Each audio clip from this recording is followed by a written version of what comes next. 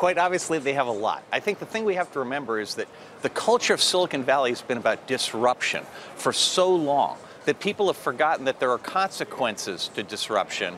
And at the scale that the tech guys are at now, they have to take some responsibility. Now, Apple in this case, I think, is nowhere near the worst offender. In fact, they've been doing really good things. For example, stopping autoplay in the operating system, which is a direct shot at this very issue. They did that without any public pressure at all. So I actually think, yes, Apple has responsibility, but they're one of the good guys in our scenario. And you know, I look at this, we've been working with Common Sense Media, which is the NGO that does children in media.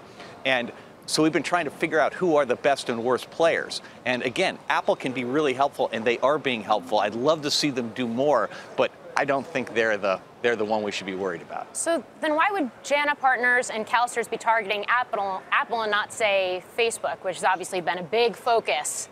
If they would take my phone call, I would ask them that very question. Because with the hedge fund, they don't, it's hard to see in their background that they're very focused on public interest issues. They've been historically an activist shareholder trying to get higher stock price. I don't see what the connection is between this and that. For CalSTRS, which is the California State Teacher Retirement System, they have, I think, a very direct reason to be interested in this. They represent school teachers throughout the state, and children are their business. And so I would hope that they're going to be persistently on this, and I hope they will not stop at Apple, because, as I say, I don't think Apple is the most guilty player. Yeah, Scott, let's take it back to how liable do you think Apple should be for an issue like this? To what degree do they deserve to be a target?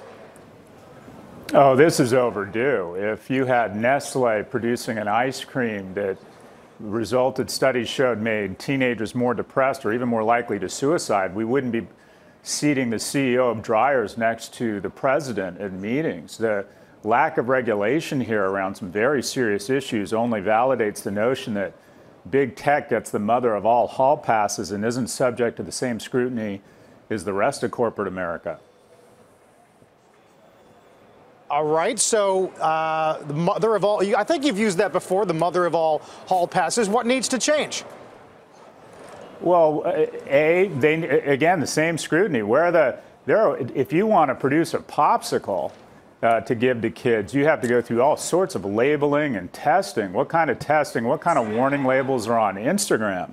Anyone with young boys at home, as we have, knows that literally interrupting a 7-year-old boy's interaction with an iPad is something akin to taking the crack pipe away from the lips of an addict, and the emotion and the reaction it inspires. So this is a real issue, and for some reason we don't feel a need, or haven't so far felt the need, to place any sort of regulation or warning labels on these devices or on social media platforms. So this is, in a word, overdue.